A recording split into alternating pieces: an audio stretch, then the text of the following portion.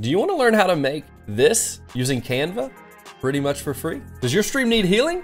If so, you've come to the right place. My name's Dr. Heals. I am your content cleric. I make videos just like this to help you up your streaming game on a budget every single week. So if you enjoy this content, you want to see more stuff like this, be sure to subscribe and hit that bell. And also, I want to do a little test this week, guys. I want to know how many of you are actually streamers. So I want to know how much of my audience is Canva users and how much is streamers. So if you are a streamer, hit the like button. I want to get a count this week of how many of you guys are actually streamers. And if you are a streamer, feel free to leave a link to your stream down below. I will make sure that it gets approved and then gets out there. I'd love to come check out your stuff and what you are creating and how these videos are helping you. And if you want to ever hang out with me, I stream every Sunday, Tuesday, Wednesday, and Thursday over on Twitch at twitch.tv/Dr. Heals. Would love to see you over there. But let's get into making some really cool stuff in Canva. Let's go. Okay guys, right here is the completed design. Now I want to add a quick disclaimer. To do this design how I have it, which is with this transparent gradient side over here, to do that, you will need a pro account. So if you want a pro account just to do this, you can click down below. I have a 30-day free trial to get you guys the pro account so that you can build this exact starting screen. If this part with the camera and the transparency is not important for you, don't even worry about it. Extend this all the way over, add a Fortnite image in here or something like that, whatever you want. But if you do want the transparent thing where your camera can show through it, it will have to be a pro account, unfortunately. Okay, I just want to throw that in there.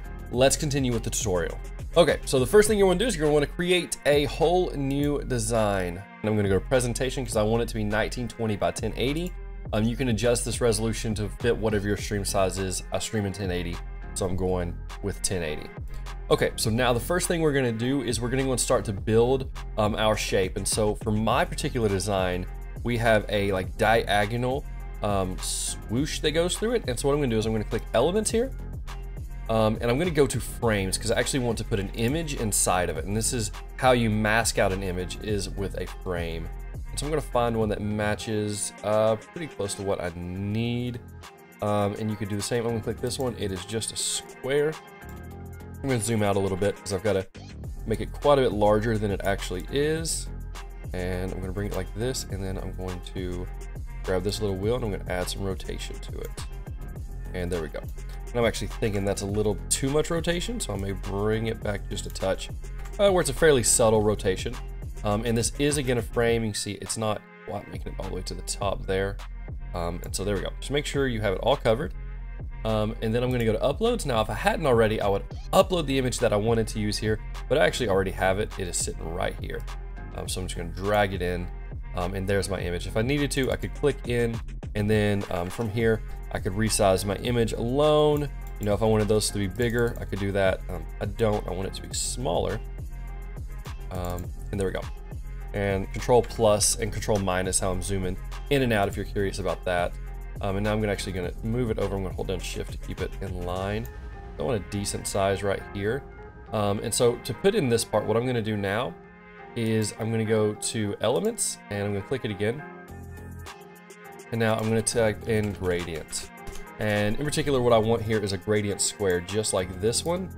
Now you can see you can actually choose your gradients, but for me, this is pretty much already the color I use.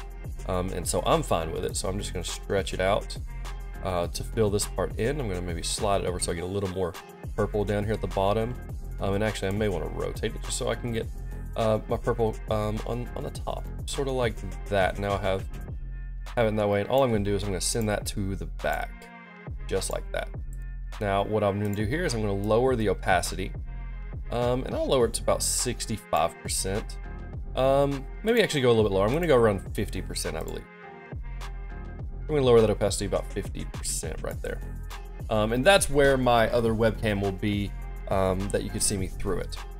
Now, the next thing I want to do is I actually I don't want this to be as bright, as noticeable. So what I'm going to do is I'm going to lower the opacity on it to about 50, but as you see, it's getting very light. And so I'm actually going to put a black square behind this. So I'm going to click Elements again. I'm going to go to my shape. So I'm just going to throw a square in there and I'm going to make it black. I want to make sure it's all the way black. Or actually, I'm going to have it match my picture, that color, which is almost a dark purple. I'm going to adjust this until it matches that angle, maybe the best I can get it. just like that. I'm gonna zoom back out. And again, all I need it to do is take up, is filled in right there. And I'm gonna zoom back in. That seems pretty good to me. And I'm just gonna nudge it into place. And I'm gonna go position, backwards, and there you go. It's right behind this one. Now again, I can adjust my opacity for this one, make it even more subtle if I want it. But I think maybe right around 40 we'll go with. There we go. So this is kind of the base of the starting student screen. Now I'm gonna add some text in there. So I'm just gonna click text. Now you just choose whatever font you want to go with. I'm gonna use what it has here, which is Open Sans Extra Bold, which is a pretty nice font. I'm gonna say starting soon. I'm gonna type it correctly. Adjust your size down, make it fit in there pretty good. Let's say, you know, something like that looks pretty good. Now for mine in particular, I have a command that says hit exclamation mark pray. If you want, if you have a prayer request, we're gonna pray at the beginning of stream. And so I'm going to hit Alt. I'm gonna click off for a second. Now I'm gonna click here and I'll hold down Alt and drag that down. That just makes a copy of it. Hold down Shift so it stays perfectly in line. I'm gonna make my size quite a bit smaller. We'll go with something about like 42 maybe. And we want this to be a lighter font. So we'll search here. Let's try Open Sans Light. I do not want it to be all caps. And now let's say this is too big, so I'm gonna drop down to maybe about 28. There we go. Nice and subtle. All right, now what I'm gonna do is I'm gonna select both of these and press Control G. They're now grouped together, and I did that so now that it'll tell me when this group itself is perfectly centered. Right about there. Okay, next thing I'm gonna do is I'm gonna actually grab my logo, which if I go to my uploads over here, my Dr. Heals logo should be here, and right there it is. Just gonna drag it in. Oh, nope, I forgot. I couldn't do it that way. I actually need to drag it in right here, resize it down about the size I want it. A little bit bigger. And then because if I try to drag it, you see how it wants to fill because it's an image. It wants to fill this frame. So what I'm gonna do is I'm gonna line it up about where I want it. And I'm just gonna move it like this, holding down Shift and my arrow keys. And something like that looks pretty good. Okay, now the very next thing we wanna do is we want to put down our social handles down here. So what I'm gonna do is I'm just gonna Alt drag these down, ungroup, delete the starting soon screen because I don't need that. And now I'm gonna say for my YouTube, you know, it'll be /Dr. Heals, right? Now I actually may even make this one a little bit smaller. Again, going for subtlety. I'm gonna bring in these edges, just like that. And now I need to find a YouTube icon. I'm gonna go to Elements. Okay, so I chose this one because I can actually change the colors, which I am going to do. I do not want to keep it this red color. And in a minute, we'll group those and maybe resize them because it is looking a little bit small even to me now.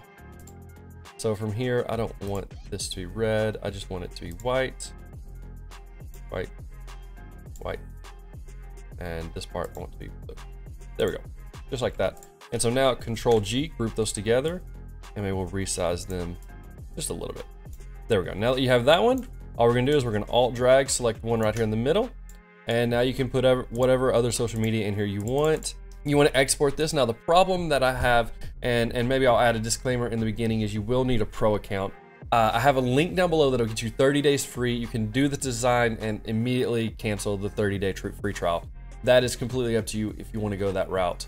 Okay, so now you just want to export this as a transparent PNG. Click here, change it to PNG, select transparent background. Now, to accomplish the effect that we have accomplished, you are gonna need one other thing. You're gonna need Stream FX plugin, okay? So you're gonna need this plugin right here.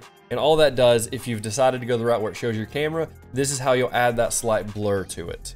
And so you're gonna click on this, you're gonna open up the GitHub. You'll scroll down here to the Windows version. So all this up here is Linux. You'll go to this Windows version, and I think I downloaded just the exe and maybe I did the zip file and then I drug it into my OBS. But if you need to know how to do this, there are plenty of videos online that cover this. So if you need that, look up one of those videos. If you want me to make a video on it specifically, let me know and I will do so. But once you have that installed and in OBS, you should be pretty good to go. let me show you guys what I'm actually working with over here in OBS. Okay, in OBS, all you're gonna do is hit your little plus sign, create your scene. I'm gonna say starting soon, you know, YouTube. Click OK. Okay, from here we have a blank background. All right, and so I'm gonna go ahead and add in a display capture so you guys can see what I'm working on. There we go, there's blank. You can see there's nothing else in here at all. And so what I'm gonna do now is I'm going to add in, first thing I'm gonna add in is I'm actually gonna add in my second camera. So it is a C920, and right there it is. You can see I already have the filter applied, but let me turn those off. So okay, there's that camera. Now what I'm gonna do is I will eventually resize this how I want it. It'll be something like this. You guys get to see my workspace. This is not the part you normally get to see, so all right, now you have your camera in here, whatever camera you want to use. You are just going to now right click on that camera and go to filters. I'm trying to make sure you see everything. I'm gonna add a blur filter. So you'll hit your plus sign, go to blur, add that on in there. And then also added a shader, which is just these kind of moving lines that you can kind of see here. So first I'm gonna add my blur. I'm gonna add those little, I don't know, I'm calling them VCR lines. I don't know exactly what they are. But that's what I'm calling it. Okay, now you want to add over the image that you just made. So you're gonna hit your plus sign, go to image. Now you're going to name it whatever you want. I actually already made one SS test, so I'm just gonna choose that one, but you would just type it out right there and click OK. All right, there we go. Now we have it added. I'm just gonna double click and I'm gonna add in where it actually is. So go in yours and choose your image, wherever you saved it to. And just like that, it now has the image added in. Right there's my image. I'm just gonna click OK, and really, we're pretty much good to go. That is done. So I do hope that helped you. If you have any more questions, let me know. And I also wanna say, I have this right here behind me. There is a tutorial video coming out on how I made this exact light. I made it for like $6, but I really think buying all the material, I had a lot of stuff on hand, but buying the material, I think you can get out for under $25 making this. So if you guys are interested in that, let me know. And that way I'll know if that's a video I should look into, if I should do some DIY style stuff, because pretty much everything in my backdrop, from the brick wall to that light to that shelf, it's all DIY. So if that's something you'd like to see me move more into in the near future, you should let me know. But anyway, guys, if you ever want to hang out with me, I stream every Sunday, Tuesday, Wednesday, and Thursday over on Twitch. I would really appreciate if you come hang out with me over there. Sub to this channel and let me know if these videos are helpful for you, what you're making with them. If you want to show off some of the stuff you've just made it, you're super proud of it, be sure to join my Discord down below as well, and post it in the share your art section. It really means a lot to see what you guys are making using these tutorials. It truly does.